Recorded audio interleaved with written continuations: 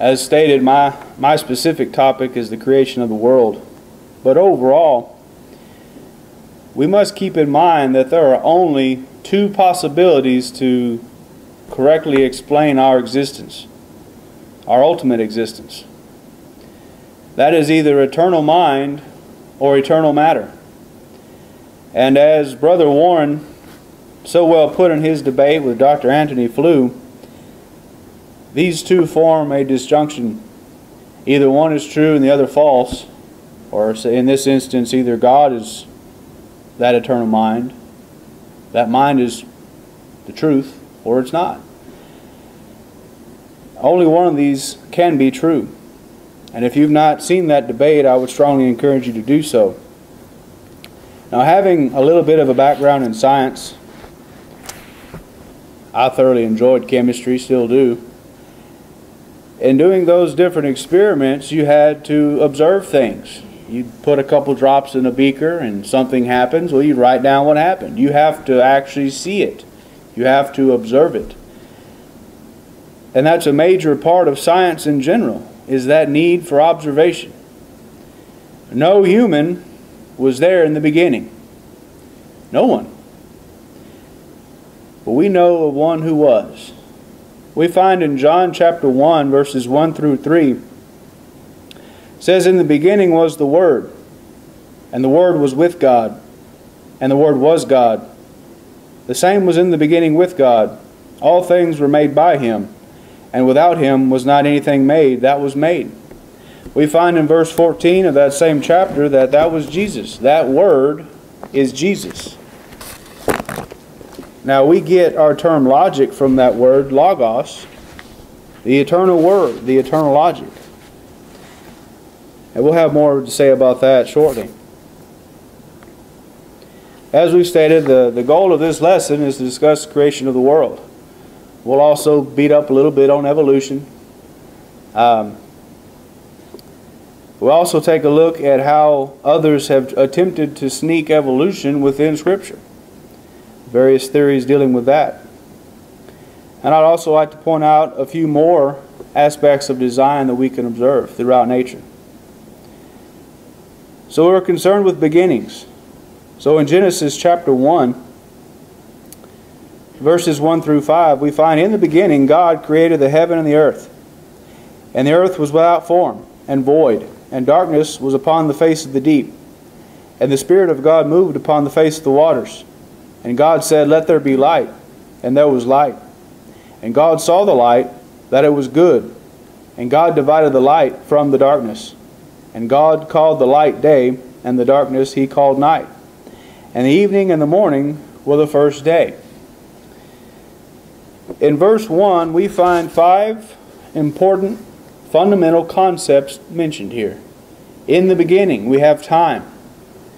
God, we have force, power, and authority. Created, we have an action. We have something that was done. Heaven, we have the concept of space. And earth, we have matter. We see in the beginning that God created, the Hebrew word for bara, to create, form, or shape, from nothing, ex nihilo. The word heaven, shamayim, shamaya, refers to the universe at large, not where God reigns. And the term earth comes from the Hebrew word eretz, which we should note at this time, this is not planet Earth, this is matter in general. The building blocks for the rest of the universe. Often the atheist will ask, where did God come from? You spend so much time talking about the law of cause and effect. Where did your God come from? Well, the fact is, whether it's eternal mind or eternal matter, something must exist outside and before the emergence of these things we just talked about. Time, space, and matter. These three form a continuum. Keep in mind you have a trinity creating a trinity of trinities. Time is formed of past, present, and future. Space is length, width, and height. and matter exists in solid, liquid, and gas.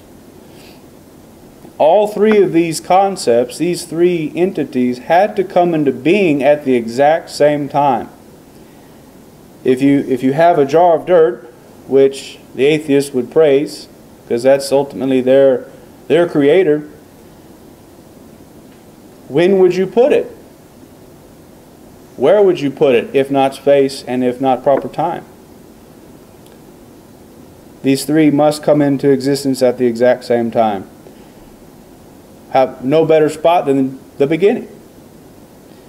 The best the atheist can come up with is the Big Bang, where nothing exploded and made everything.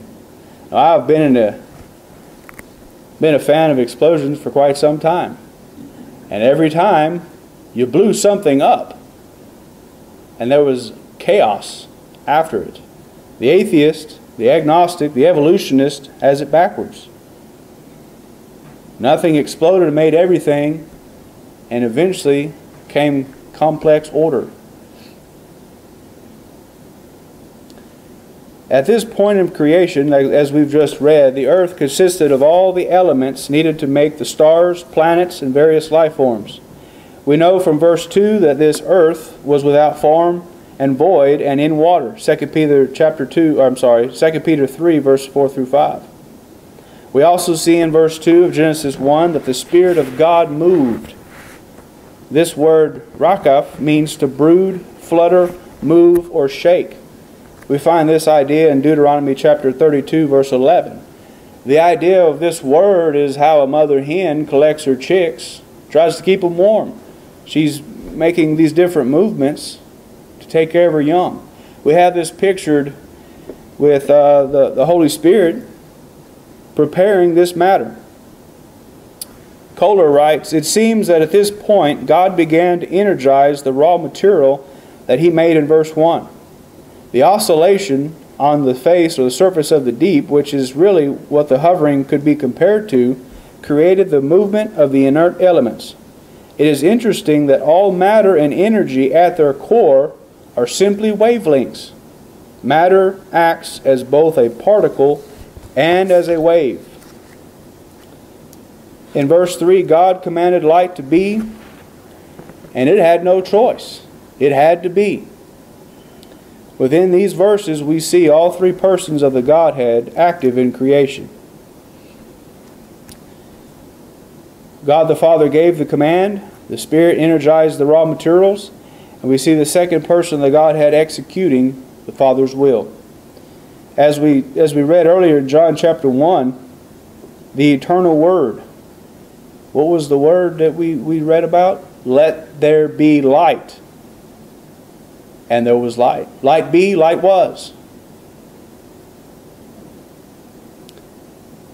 We see in verses 4 and 5 of Genesis chapter 1 that God pronounces this as good, and He calls it the first day.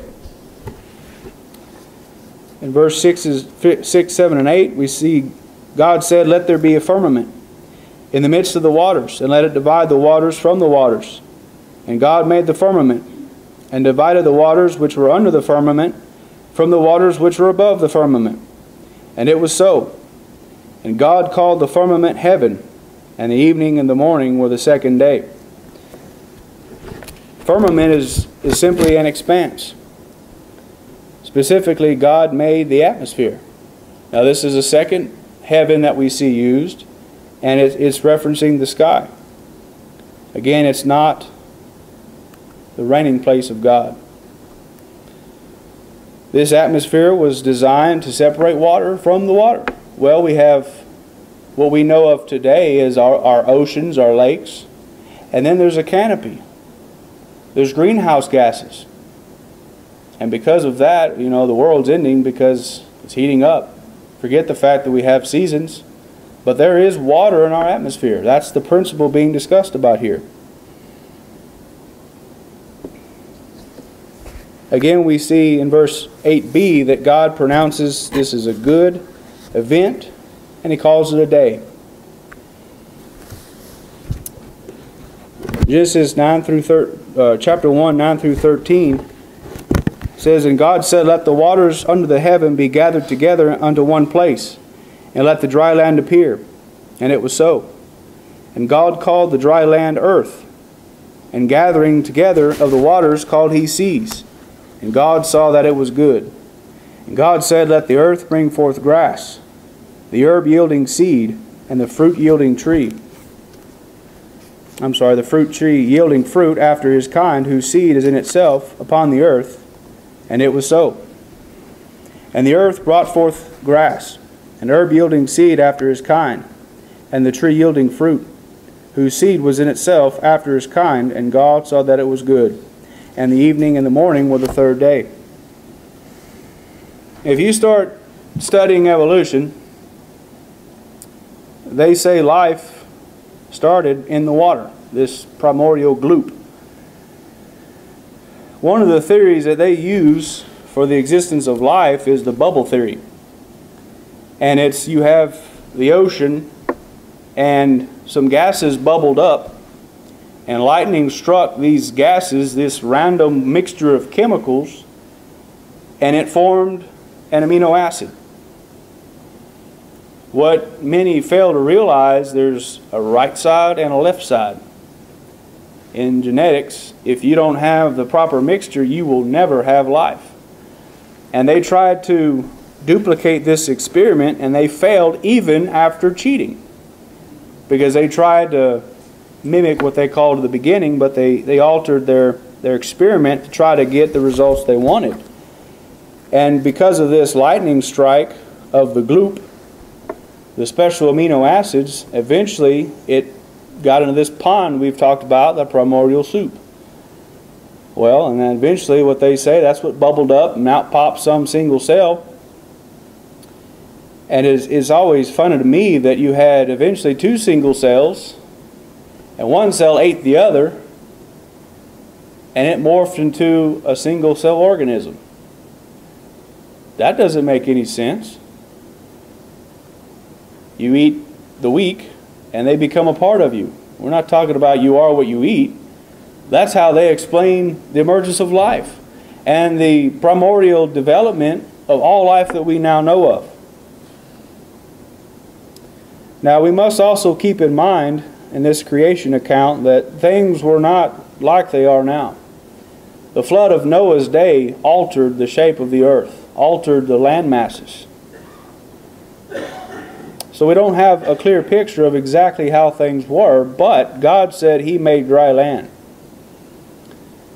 And instead of gloop out in the water, keep in mind the first life forms, plants. We're talking about the design of all this. God created the light before that. Then he made the plants. Now the plants have light to use for their food source, their energy. Henry Morris states, in verse 11, Genesis 1, occurs the first mention of both seed and kind. Implanted in each created organism was a seed, programmed to enable the continuing replication of that type of organism. The modern understanding of the extreme complexities of the so-called DNA molecule and the genetic code in it has reinforced the biblical teaching of the stability of kinds. There is a tremendous amount of variational potential within each kind, facilitating the generation of distinct individuals and even many varieties within the kind, but nevertheless precluding or preventing the evolution of new kinds. A great deal of horizontal variation is easily possible, but no vertical changes. Basically what that means, God has established second law of biogenesis, which is everything reproduces after its own kind. I am so thankful when I bite into an apple that I'm not going to find a lemon. I know what it looks like. I like me those Gala apples. They're sweet. They look good. They're quite tasty. I know exactly what to expect based on that law. After the formation of dry land and the creation of vegetation, God called each of them good, verse 10 and verse 12. And we find in verse 13 where God pronounces this as yet another day of creation. we find day 4 in Genesis chapter 1, verses 14 through 19, which reads, "And God said, Let there be lights in the firmament of the heaven, to divide the day from the night. Let them be for signs and for seasons, and for days and years, and let them be for lights in the firmament of the heaven, to give light upon the earth. And it was so. And God made 2 great lights, the greater light to rule the day, and the lesser light to rule the night. He made the stars also. And God set them in the firmament to give light upon the earth, and to rule over the day and over the night, and to divide the light from the darkness. And God saw that it was good. And the evening and the morning were the 4th day." Clearly, the heaven discussed here would be space. This is the same space as verse 1 that's mentioned there. In this heaven, God put all the stars, the planets, our sun, our moon, the lesser light. All of these entities are for the keeping and measuring of time, as well as to give earth their light. Now, one thing that you might note, in day 1, God created light. In day 4, God created lights. We're talking about 2 different things here. Henry Morris on this subject elaborates, "On the first day, God said, Let there be light." Hebrew word or. On the 4th day, He said, Let there be lights, or light givers. Intrinsic light first, then generators of light later, is both the logical and the Bible order. The chief purpose of both the light of the first 3 days and the light givers of all later days were to divide the light from the darkness. The duration of the days and night was the same in each case, and the directions of light emanation on the earth from space must have been the same in each case. Remember, we talked about logos, logic. God is logical. It makes sense for light to come first, then the light givers. Now we look at day 5. Now I've got in my notes the American Standard Version of this verse, this block of verses, because I think it sounds better. I think it gives a little bit more depth than the King James offers. Genesis chapter 1, verses 20 through 23, it says, "And God said, Let the waters swarm with swarms of living creatures, and let birds fly above the earth in the open firmament of heaven. And God created the great sea monsters, and every living creature that moveth, wherewith the waters swarmed, after their kind, and every winged bird after its kind. And God saw that it was good. And God blessed them, saying, Be fruitful, and multiply, and fill the waters in the seas, and let birds multiply on the earth. And there was evening, and there was morning, a 5th day." So now we see the waters have been filled with life. Again, logical order.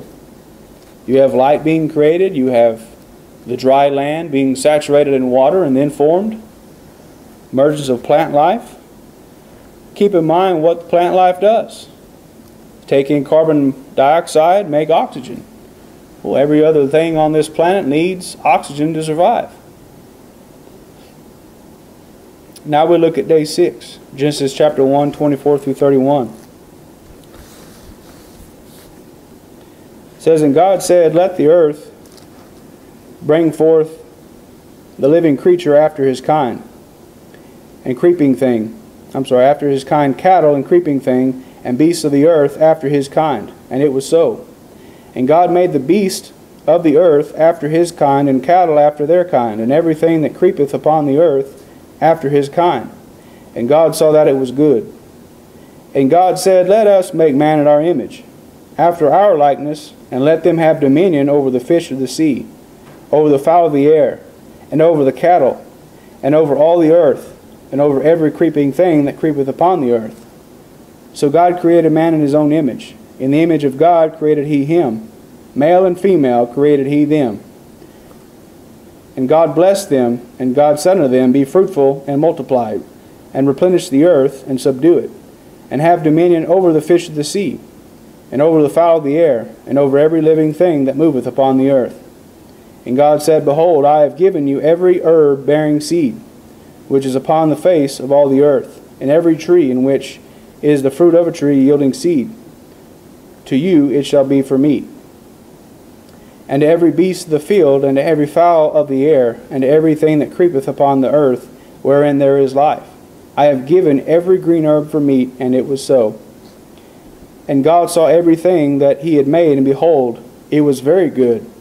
And the evening and the morning were the sixth day. So we now see that all the land animals are occupying the earth. This completes animal creation. There's fowls of the air, there's fish in the seas, and now there's critters on dry land. Again, we see the entire Godhead working in the creation of mankind. Let us make man in our image.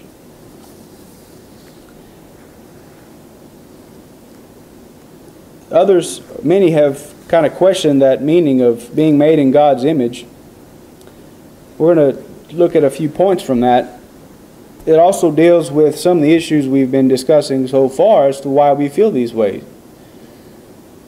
We receive our physical bodies from our parents, but God forms our spirits. Zechariah 12 verse 1. And is the father of them. Hebrews chapter 12 verse 9. Typically we call this soul, or this spirit, the soul. The animals don't have that. We've talked about how that lion doesn't go to the gazelle's mom and daddy, I'm sorry I ate your offspring. It's just looking for a quick meal. They don't have that remorse. Secondly, man is a moral being. We can choose between right and wrong, and we can know the difference. Joshua chapter 24 verse 15. 3. As we have seen throughout history, man has the inherent desire to worship something higher than himself. Whether it be Jehovah God, Zeus in the pantheon of Roman Greece, or even the outright atheist, which worships ultimately mankind or dirt. And point 4, we have that sense of ought. In reading certain history books, Native Americans would grab babies by their ankles and dash their head against a stone. Is there anything wrong with that? Do you kind of cringe whenever? Did you cringe when I said that? Do you cringe when someone murders a baby? Talks about it? That's what I don't understand about today is, see, you can use an evolutionary argument against abortion. The idea of evolution is to pass on as much offspring as you possibly can. Instead, we're murdering all of them. How does that make sense? What happens when somebody mentions the Holocaust? These are horrible things. Typically, unless you've been conditioned to think otherwise, you feel bad at your very core. You think Rover feels that way when somebody mentions something like that? Think that little pet betta fish you might have somewhere, you think he feels bad about multiplied billions of babies being murdered? No, they have no idea what's going on, but we as humans do. We have that sense of ought. We know better. Each of these traits are found only in humans, and it is what separates us from the rest of creation. And though they attempt to do so, the atheist fails in explaining how man could have these traits through purely physical means. It was already mentioned earlier that, we simply evolved morals. And we don't do these things because, well, it's just bad for society. That's the best they have to offer. We see towards the end of the day of 6 that man was put in charge of God's creation. He's responsible for it. Chapter 1 concludes with God designating this as the 6th day. However, this time God pronounces all things created is very good. I've heard it stated several times that mankind was the crown jewel to God's creation. We see in day 7 in Genesis chapter 2, verses 1 through 3, it says, "Thus the heavens and the earth were finished," they're completed, "and all the host of them. And on the seventh day God ended his work which he had made, and he rested on the seventh day from all his work which he had made. And God blessed the seventh day and sanctified it, because that in it he had rested from all his work which God created and made." God didn't get tired. That idea of rested is simply ceasing action. He stopped creating. It was all finished. His plan for creation, the design, was carried out.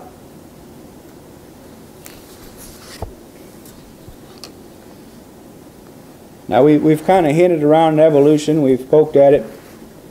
And oftentimes when an evolutionist hears of somebody trying to define it, they're waiting so they can attack afterward, because most of the time in their mind people don't give it adequate definitions. But the short definition of evolution that is the best that I can provide is the change over time of the genetic composition of a given population. It's not just change. We all change thanks to entropy. But it's a change in the population's DNA. Now we typically divide evolution into two forms, micro and macro. Macroevolution takes place through four processes. 1, mutation. 2, migration. 3, genetic drift. And 4, natural selection. So when you see kids eating all these Tide Pods, who cares? It's natural selection, right? Now they claim when enough of these four different types of changes occur within a given kind, when enough time passes, they say 3.8 billion years, then one kind has the genetic ability to turn into another kind. Now when we say kind, we're not talking about a corgi turning into a Rottweiler. That's the same kind. We're talking about when Fluffy the cat turns into Duke the husky. Two different kinds. What they're saying is that single cell organism that we talked about earlier eventually will turn into a monkey through long enough processes. And through more time, out pops a human. And there's an article out there that, again, Brother Thomas Warren wrote, which came first? Human baby or an ape-like being? Or the human baby or the woman? Well, the problem is we don't transform into another kind, and we are not birthing other kinds. The evolutionist has a hard time answering that question. The baby or the woman? In fact, they cannot answer it and still maintaining their evolution. We can observe the change within species. We can observe the change within kinds. I like huskies. I like little wolves. Partly wolf right there. That's just a pretty dog. But he's never going to turn into something else. In fact, about the only use evolution has, science fiction. There's different shows talking about it. There's different movies that involve it. That's really the best it's good for, is a good science fiction novel or movie. You cannot observe it happening, one kind changing into another. Now we've mentioned the law of biogenesis. So now we're going to discuss really how evolution violates it. J.W.N. Sullivan says the beginning of the evolutionary process raises a question which is yet unanswerable. What was the origin of life on this planet? Until fairly recent times, there was a pretty general belief in the occurrence of spontaneous generation. But careful experiments, notably those of Pasteur, show that this conclusion was due to imperfect observation, and it became an accepted doctrine that life never arises except from life. So far as the actual evidence goes, this is still the only possible conclusion. But since it is a conclusion that seems to lead back to some supernatural creative act, it is a conclusion that scientific men find very difficult of acceptance. That sums up their entire argument very well. In fact, if you trace humanism back to, at least in our modern time, you'll find its roots in the Renaissance period. Now, we find humanism in its purest sense in Romans chapter 1. Everyone knew God at some point. But when we failed to retain God in our knowledge, anything goes. If you don't believe the truth, you automatically therefore believe a lie. And that's how most of the world was in that time, and that's how most of us are nowadays, speaking as a whole. But going back to the Renaissance, we owe a lot of this to those Catholics. Now, we always joke about the Catholics, but I'm being as serious as I can. When you have a religion that demands, in the strictest sense, by your actions you are faithful and there's no other way, and you have to pay indulgences to remove your sins and so on and so forth, eventually people are going to get tired of how dogmatic and how extremely strict you are, and they're going to attempt to buck that authority. And that's exactly what happened. The modern humanist, okay, you want to bind your law on me? I'll just denounce God altogether. I am now no longer under the authority of that God you say created all things. Because remember, keep in mind, there's only two possibilities: eternal mind or eternal matter. If there is an eternal mind, we owe everything to that Creator, to that eternal mind we know as Jehovah God. So the easy way out is say, oh, there's no such thing as God or gods. Just get rid of religion altogether. Now, just what is biogenesis? Biogenesis states that life comes only from preceding life and of its own kind. These principles have been experimented and proven through the means from Francesco Redi, Lazzaro Spallanzani, Rudolf Virchow, and Louis Pasteur. And I'm sure there's many others. Now, we find the law of biogenesis in the Bible. Genesis chapter 1:11, 1 verse 21, 1 verse 24, chapter 1 verses 27 and 28. And each time note the process that occurred. God acted, a living being was made, each being reproduced or made offspring, and each offspring was the same kind or type as its parents. You don't see a variation from that. Due to the law of cause and effect, causality, in order for creation to be biogenic, logic demands that the ultimate source of that life be itself living. Deuteronomy 5 verse 26, Joshua 3 verse 10, 1 Samuel 17 verse 26, Psalm 42 verse 2, Psalm 84 verse 2, Jeremiah 10 verse 10, Matthew 16 verse 16, and a myriad of others describe Jehovah God as living. When you look at matter, didn't think to bring a rock up here today. There's a rock in my hand, right? You know, it's all subjective. In that debate with Anthony Flew, he objected to the concept of dead rocks and dirt, because that implies at some point it was alive. Well, fine. Non-living matter. This rock, is it a sufficient cause of life in any stretch of the imagination? Certainly not. As stated the previous hour, the cause must be superior to its effect. Logic demands it.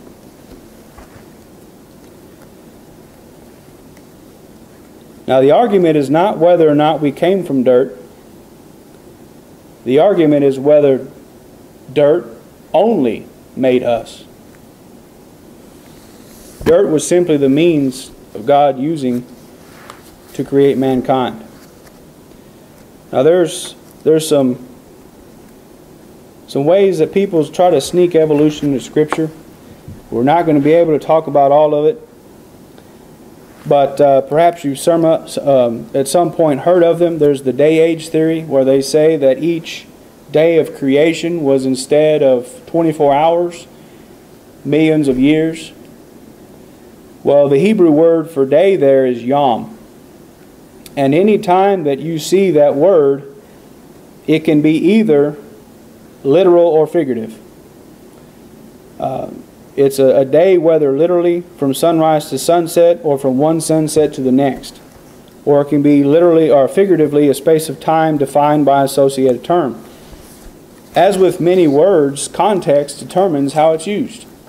Each time the Hebrew word yom has a number in front of it, whether 1, 2, 3, or 4, or first, second, or third, that dictates that it is the number of 24-hour periods.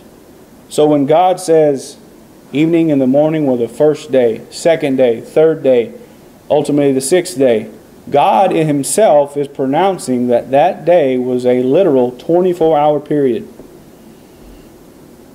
Otherwise, if that's the case, let's say it was even 2,000 years. That day 6 was 2,000 years. Did Adam live to see the seventh day of creation? He couldn't have. He couldn't have. Now there's also the gap theory. We're not going to be able to talk very much about that. But it's a very fascinating, again, movie idea, where they say that God created everything, and in between verse 1 and 2, Satan disobeys God, is kicked out of heaven, is punished, and all of creation gets destroyed. So the rest of chapter 1 is really a recreation of everything that God did before verse 2. And you're really doing a disservice to God's Word. Perhaps the strongest argument against that is the concept of being very good. Death is only here because of our sin. God could not pronounce very good, or even good for that matter, on a sin-sick world full of fossils if He had previously destroyed all of creation, only to recreate it. Sin is always the problem. We find after the fall of Adam and Eve that they were punished for their actions. We find in Genesis chapter 3 verse 15 that God, we talked about design in nature, design in creation. God had a design in salvation. Genesis chapter 3 verse 15, God promised a Savior. And that is fulfilled in Jesus Christ, His Son. We've also been talking quite a bit about entropy today. And whoever's been a teacher to one extent or another, you go into a classroom full of students and you expect order. Now step out of that room for 5 minutes, 10 minutes, 15 minutes. You expect all of them to be on the same level as Einstein? Do you expect them all to be still in their desks, not behaving as little heathens? You have removed order from that classroom. We have removed our Creator from our society. We are witnessing entropy in this country, in this world, because we did away with the master teacher. But I'm so thankful He is a loving God. He stands ready to forgive us when we meet His terms of pardon. Part of that is becoming qualified to be His child. Romans 10:17, we have to hear His word. John 8:24, we have to build faith in that word. Believe in Him. Jesus says that I am He. We have to repent of our sins, Acts 3:19. We have to confess Christ before others, Matthew 10 verses 32 and 33. And finally, we must be baptized for the remission of sins, Acts 22 verse 16. Only then are we qualified to be His child. Our sins have been remitted at that point, and we must live faithful unto death, Revelation 2 verse 10. Now, at this time, we stand ready to offer the invitation for any of those who either have allowed sin to cause them to stumble, to remove their good standing relationship between them and their father, or if you'd like to become a Christian. Either way, let your need be known as together we stand and sing.